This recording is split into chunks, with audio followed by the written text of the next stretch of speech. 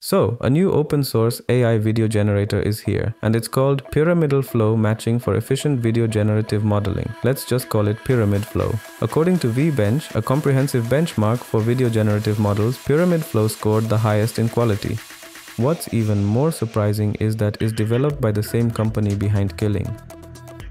Pyramid Flow can generate videos from both text and images. For text to video, it produces clips at 1280 by 768 resolution, 10 seconds long at 24 frames per second. The image to video generation is just as impressive.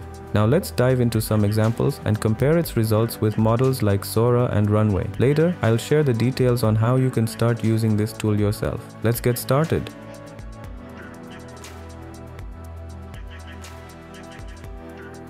The first video is about a bustling, snowy Tokyo city, where the camera moves through the streets, capturing people enjoying the weather and shopping at stalls. I think Sora has a similar video. Let me know which one looks better to you. Next, we have a car driving at dusk on the highway, with the rear view mirror reflecting a colorful sunset and serene scenery. There's some noticeable morphing with the cars, and the street lights look off. Overall, it doesn't feel high quality.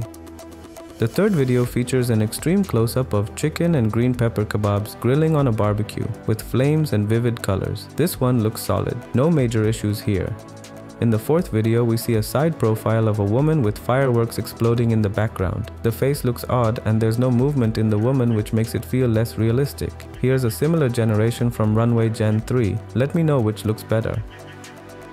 The fifth video is a movie trailer showcasing the adventures of a 30-year-old spaceman wearing a red wool-knitted motorcycle helmet, set against a blue sky and salt desert. It looks okay, but it's less detailed compared to Sora's similar video, which has a higher quality.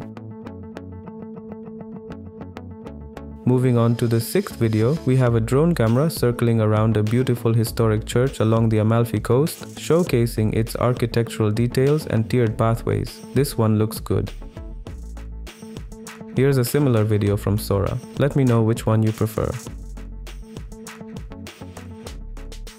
The seventh video features a cat waking up its sleeping owner, demanding breakfast. This one looks good, but the eyes don't seem rendered well. There's less detail there. Finally, in the eighth video, we see two hikers making their way up a mountain, enjoying the fresh air and beautiful views. However, there's some morphing going on with their hands and legs. Now, let's check out some examples of text-conditioned image-to-video generation from Pyramid Flow. In the first example, we have a monster illustration in a flat design style, showcasing a diverse family of monsters, including a furry brown one. The second example features a car driving on the road. Next up, we see people strolling through the trees of a small suburban park on an island in the river on an ordinary Sunday. Finally, we have an FPV view flying over the Great Wall. Out of all these examples, I think this one looks the best. The others didn't impress me as much. I was expecting better results overall. Now, let's talk about where you can use Pyramid Flow. If you head over to their GitHub page, which I've provided in the description, you'll find detailed installation instructions for the Hugging Face model. However, there's a catch regarding hardware requirements. Even the lower resolution version requires around 26 GB of memory, and the 768p version requires approximately 40 GB of memory, which is a significant limitation. The good news is that the developers are actively working on optimizing for lower memory usage, so hopefully that'll make it more accessible soon. If you found this video helpful, don't forget to give it a thumbs up and share it with your friends. And if you want to stay updated on the latest AI tools and insights, make sure to subscribe to the channel. Thanks for watching, and I'll catch you in the next one.